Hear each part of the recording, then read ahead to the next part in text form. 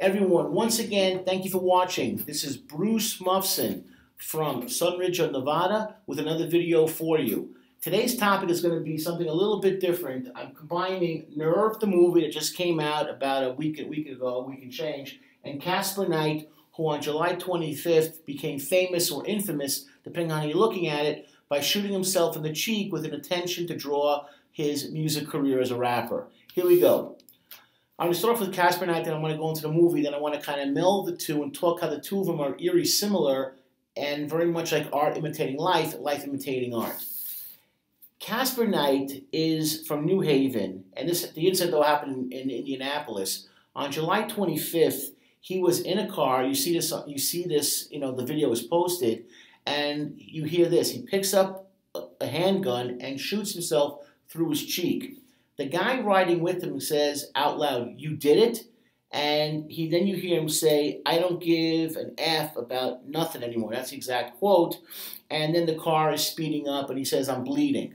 And he said that the bullet did not go through his other cheek. He actually swallowed the bullet.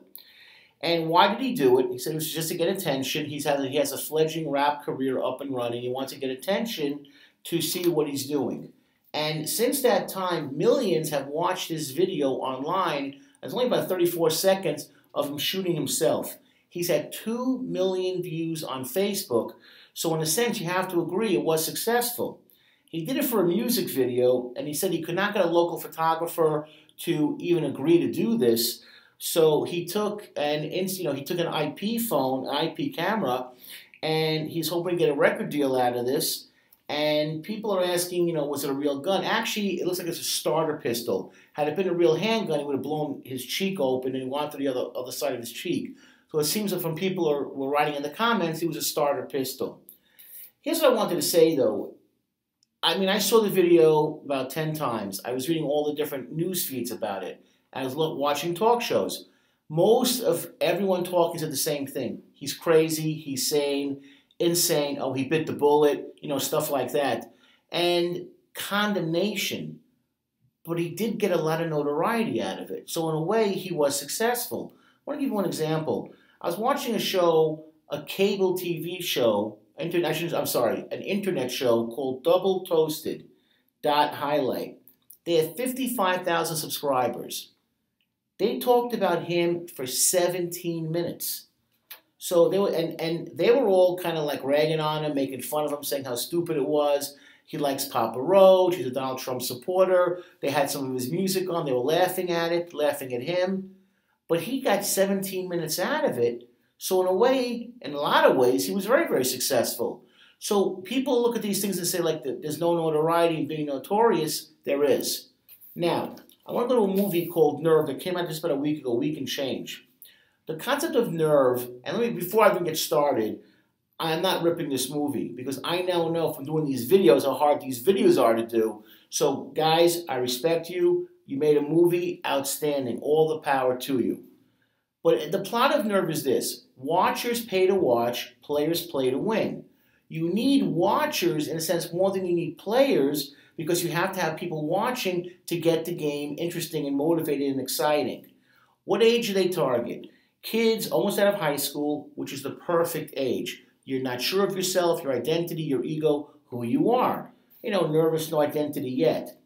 So they want you to be shocking and provocative. So they have them doing these various, dares, such as eating dog food, being in a police car, showing your butt, jumping in water, which essentially, if you think about it, that's what YouTube is already, of teenagers doing these kinds of things all over the world. And the way they look at it is life is online 24/7. And Kasper Knight, in a sense, indirectly or directly showed that that's true. We look at our life today 24/7 online. Now, in the movie, of course, everyone is young and pretty. There's first love, lots of emotions, which is what you have to make it work. Now, here's what's interesting also. In the movie, you have all these almost high school graduate kids with no adults, really no rules, lots of freedom. In real life, Kasper found out, though he got 2 million views, though he got a lot of attention, he got condemnation. So real life and social media life is sometimes the two do not get along because they're very, very different. In real life, you do things like that, there are consequences. In the movies, it's just blanks. But in real life, you get ringing in your ears because you have a concussion and you have to go to the hospital because you're bleeding.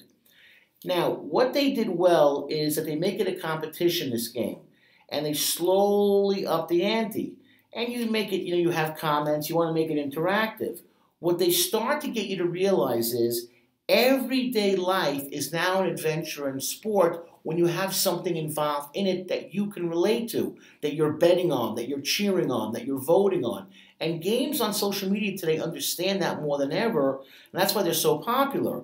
Because now what you're doing in everyday life, which might be to most people boring and dull, if you're doing things that are risky and dangerous, it's exciting. Also, I thought it was very clever in the movie. There's a section where they say if you want to follow your favorite person, it's $19.99. You can follow them for a day. Subscription. How many online situations you have that now? Subscriptions for the week, for the day, even for the month, year, where you can subscribe unlimited content. And what you start doing also is you up the ante. You start making it interactive. You make it multiplayer. Now it's not just rooting for one person, rooting for 10, 15, 20, 100 people. Eventually games are going to be worldwide, where it's not just rooting for people literally in your city, people you'll be rooting for in the Middle East, Europe, Asia, just a matter of time. And what you're looking at is that when you're watching these games now, it's not just, I'm not just looking, I'm part of the game. I have a chance for sidebar comments. I have a chance for betting. I have a chance for voting. I can make my distinctions about them. If I'm funny enough, people respond to my own comments. So now, I'm not just looking at the game, I'm in the game. I'm a voyeur with a purpose. Now, what also the game does very well, what the movie does from the game, is that views equal confidence. So you notice that also with anything that you do today. How many views do you get? Views equal popularity. Views equal ad clicks. Views equal more subscribers. Hey, if you're watching it, he's watching it, well then I have to watch it. Adds to the views, adds to the person's confidence. I'm a winner, I'm successful, look how many people follow me. And in fact, in the media, we have so many people that base their worth in a sense of how much endorsements they're going to get, what kind of deals they're going to get on Instagram, Facebook, Snapchat, Reddit, YouTube. How many views am I getting? How many followers? So you up the ante, and of course, what you have to do is now it becomes almost risky. In the movie Life or Death, becomes part of the action. And the more interactive you can make it, hey, I'm watching, I'm typing, I'm voting, I'm playing, I'm buying, I'm bidding, you now are part of something bigger than yourself. That's what these games are very good at doing, and social media is doing that as well. You pick, you decide, what's your choice, what's your opinion. Even something as simple as a color, as what kind of car, what kind of glasses, anything, you decide what the person should be. That's very, very powerful. That's a group collective when before you were a single individual, and maybe you're not happy with yourself, but boy, I am really powerful in the game. And that's why even when you go into the dark side, people that do stalking, scamming, spamming, you can be anonymous from your own home, own living room, and send out literally millions of these spam attacks to attack people, hurt people. Now, you have this concept also, the hive mentality. What Nerve did very well was everyone is equal. As long as you have a phone, as long as you're connected to the game, you're as good, your vote, your thoughts are just as relevant as the thousands of other people that were playing this game. It's a very smart concept.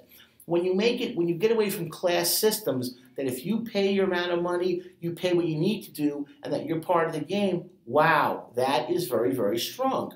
And they understand that, and that's what made the movie kind of appealing for kids who want to fit in, who want to belong. Oh, you play the game, you play the game, you play the game, you play the game. That's why when you watch games now today, so often it's like that group participation. Because if you can get a group involved, you become that much stronger in getting your aims across. Another thing also is, your life is now an open book. Everything that you do is noticeable and available and could be critiqued endlessly. If you can't handle being in a fishbowl, don't do it, because that's what's going to happen 24/7, i.e. the Kardashians. But they accept that because they understand there's a payoff at the end, so they literally open up their lives to be seen. That's why you have dozens of reality shows every year, where today people have no embarrassment, no shame in letting people see what they do on a daily basis, because the premise is that now I live an open book, and what I do is interesting to you. You can vote, comment, and do everything about me, for me, to me, because you're interactive. It's the hive mentality. And also, what's important is always, if possible, no adults around because they're boring, they're old, and they don't get it. The phone today is now today's ID. It's no longer a way of greeting each other. There's no longer like clothing that defines you. Your religion, your tribe, where you're from, that's gone. Today it's the phone. And now we communicate and we show our like for each other by joining groups based on what our likes and interests are via our phone, via our apps, via our media interests. And that's how people really relate today more than anything else. Don't want to talk to you, but I'll text you. You're part of my inner texting circle. But the old days of like where you're from, it's like, what are you like on your phone? What kind of media do you like to consume? And do we consume the same type of media? So that's really the new way of greeting each other. The phone really now is your new official ID. And what they're doing is they're giving you drama, they're giving you a movie, they're giving you content via video. Because your own life is not interesting anymore, but someone else is. And because it's more interesting than your life, you want to get involved on your level. So don't forget though, stardom will eat you up, but everyone's a player. That's the movie did a good job in showing you that once you had the chance to vote, pick, choose, the top people, there's a consequence to that. But everyone is a player who's watching. Even TV shows today now, if you watch them, they're always saying like, make your vote, your vote counts, your vote counts. Because when you have a visceral attachment to the players, then you understand, wow, I want to be invested, I want to see what's going to go on. What's also interesting in the movie was Anonymous. They hide yourself with the masks and hoodies. And both Kasper Knight, he had a gun, and the top players in the end, had guns too. And what you want to try and understand is that what's the message that they push at the end? Be yourself. One of the things we're trying to do here with these videos is to make people realize something, is that ultimately we want you to be who you are. We get it that you want to be online, but the whole idea is you want to be able to be in real life, do things on, as is. Now, where's the parallels from Kasper Knight to the movie? Both the movies and the video had a starter pistol involved. Although that wasn't really confirmed, but what people reading in the comments was that Knight shot himself with a starter pistol. Provocative acts do get attention.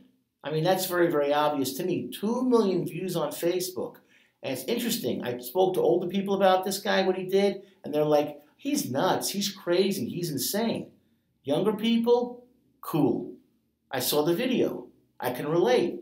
Man, can you send it to me? Can you send me the link? Very natural. It's accepting. It's an older generation versus a newer generation on how we consume media and how we consume disturbing content. I mean, the average person is like, guy's going to shoot himself, my God. Younger generation, no problem. Send me the link. Wow, that's cool. And who I am is not good enough. Like Kasper, to give him his credit, whether you like his music or not, whatever, blah, blah, blah, the guy has made music. But who I am, my inner me, is not good enough anymore. I need to not be me to be me. Because if I'm just me, I'm not interesting. But if I'm taking dare after dare, I'm shooting myself through my cheek, I'm doing something wild and dangerous on YouTube, I'm not me, I'm another me. And for teens watching this is the hardest part and easiest thing to master. It's the yin-yang of personalities. Be yourself. Pimples and all. I was going to say warts, but when you're a teenager, you get pimples. We get the social media. I get it.